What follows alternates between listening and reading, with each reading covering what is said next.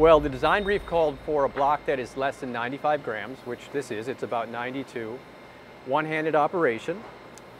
Can take a max line size of 12 millimeters and can be rigged not just one-to-one. The twing line can be attached with a splicer or not, but this spacer up in the head also turns, so as an option it can be rigged as 2-to-1. Hi, I'm 𝗖𝗶𝗶𝗕𝗹𝗏 and I'm a senior design engineer here at Harken. Today we're down in the injection mold department and we are talking about the 40mm Carbo Twing Block. A particular design challenge with this block was getting the ergonomics right in regard to the latch operation, while at the same time protecting the area around the latch from an accidental triggering of the latch itself via an errant line passing over or some other thing disturbing the latch.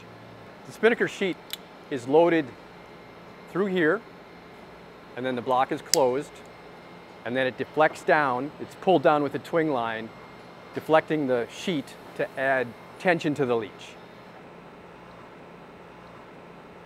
Besides the point from the design briefs that we've addressed, we looked at the competitor's block, which is a standard in the market for many years.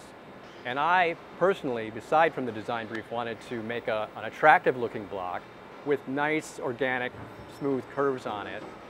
The single-handed operation was a big deal with the spring opening. On the competitor's block, 2 hands are required to open it. There I have a latch on there, and then it's actuated, but it requires prying the block apart to open it. There is no spring to force the 2 cheeks apart.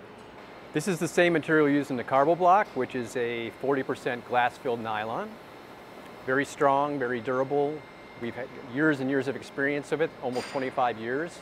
Using the Carbo material is a good choice for a block like this because it's subject to various abuse on the boat, smashing into the deck. It can handle that as material, it's a tough material, and it won't mar the deck at the same time. The design brief called for a working load of around 300 kilograms. We tested this in Harken lab and it broke at around 1,000 kilograms.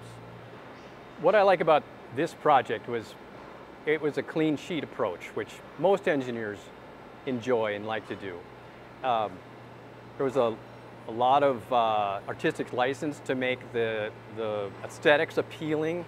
There was a lot of license to do what I thought was right for designing the latch. I think it's unique that the latch is put in this place on the block versus in the middle, which many snatch blocks and twing blocks have that operation in the middle of the block. Just designing it on the computer-aided design software and getting all these curves right, and then incorporating the Carbo signature like the cardioid and the holes around the center, and then putting in the classic old Vanguard logo was really fun.